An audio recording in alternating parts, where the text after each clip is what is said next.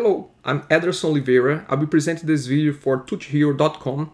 In this video, you're going to see how we can find the page search feature on Safari for the iPad.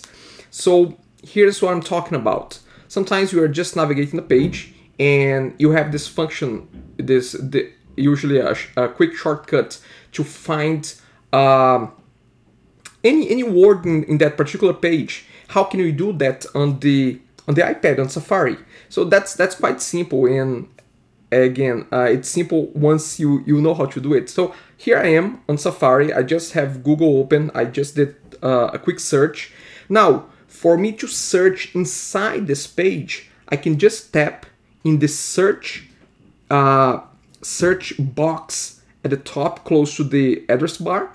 Now, at the bottom, on top of the keyboard, above the keyboard, I can see an area that says Find on Page. So I can just type in anything here inside this box. Let's say iPad. And now, all of a sudden, we have the first iPad term that was found on the page. We have it highlighted, as you can see here.